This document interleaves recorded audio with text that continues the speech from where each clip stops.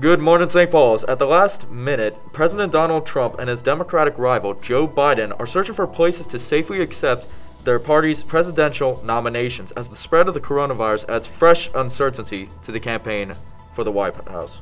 President Trump said Wednesday he's considering giving his August 27th acceptance speech on the grounds of the White House.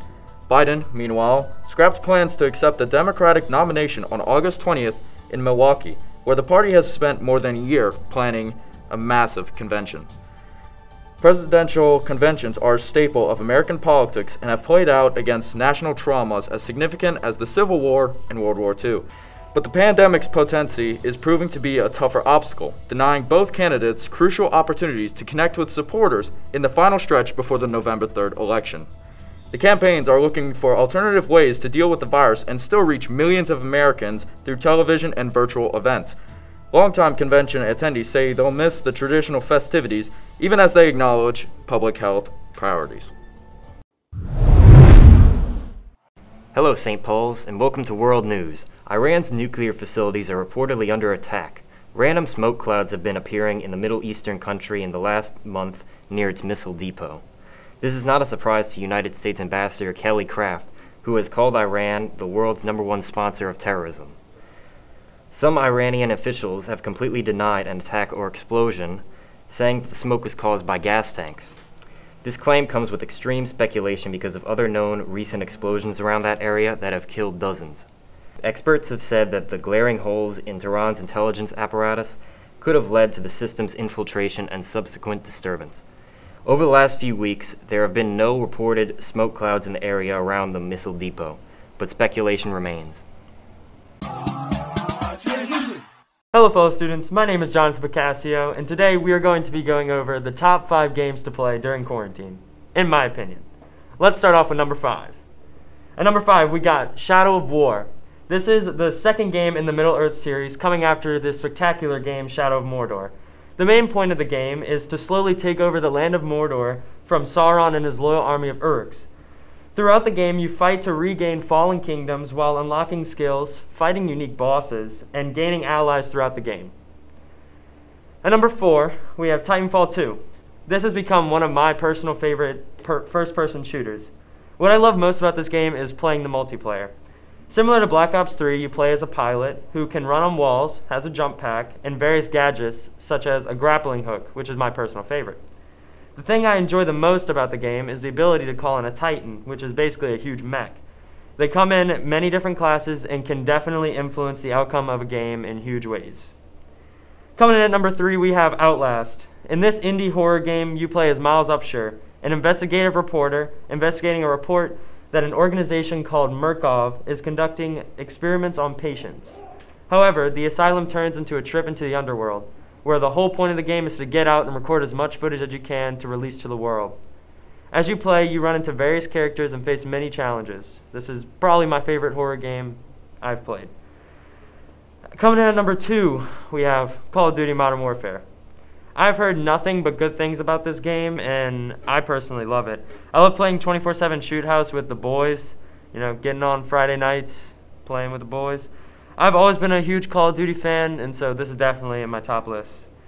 And finally, coming in at number 1, we have Minecraft. I'm pretty sure everyone has played Minecraft and has loved it at some point, and during quarantine, this was my favorite game to play with friends. The aspect of progressing in a survival world, dominating your friends in PvP, or just running around trolling each other is amazing. Minecraft is a masterpiece and always will be. Do I need to say more?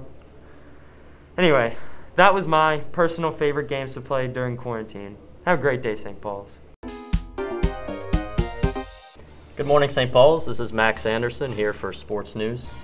COVID-19 has rocked the sports world. The NBA is ensuring the safety of their players during this pandemic by playing in a bubble. The NBA is having practices, playing games, and housing players at Walt Disney World. Players, team staff, a few representatives from media outlets, and Disney World employees are the only people allowed into the bubble. A month after teams flew to Orlando, there still have been no positive cases. Some sports are opting out of the bubble, such as Major League Baseball, and there have already been a few outbreaks. Secondly, the New Orleans Pelicans have been eliminated from playoff contention inside the NBA bubble. The Pelicans suffered a 122-113 loss to the San Antonio Spurs this past Sunday. Later that Sunday, the Portland Trail Blazers edged out the Philadelphia 76ers in a 124-121 win, officially eliminating the Pelicans. Both coach Alvin Gentry and rookie sensation Zion Williams have commented on the lack of intensity in the first half of the game that set the game's pace. Williamson said, "If we came out better, maybe we would have had a different outcome. You just have to learn from that experience and be better." This has been Max Anderson with Sports News. Yo, we're coming at you live from a random private school somewhere in Covington, Louisiana. I'm your host, Nicholas Dufresne, and today, 11 media students are going to be competing for the chance at this cup of water, along with the small fortune that, let's face it, they'll probably spend on Sarge. Now, with all that being said, this is Total Drama School Edition.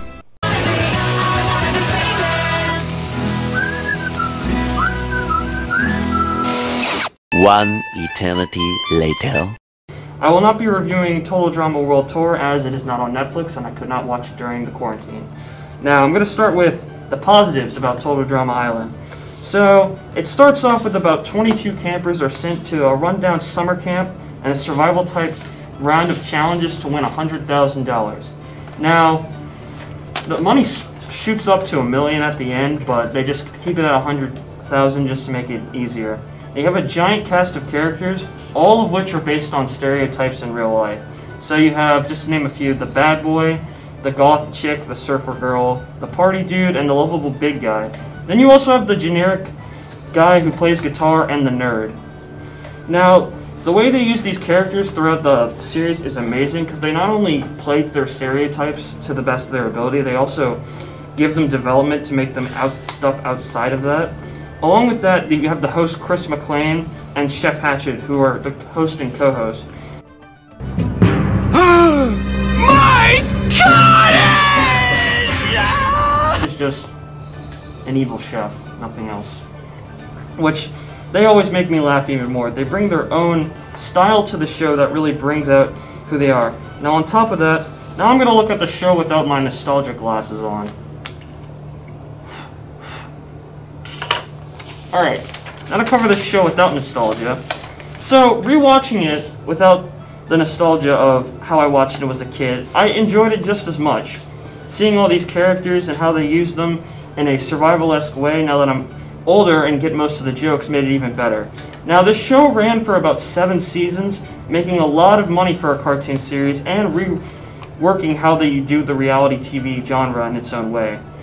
Now, I would give this show an 8 out of 10. Now, next time, if I do another cover, I will be covering a show that's anything but regular. Have a great day, St. Paul's.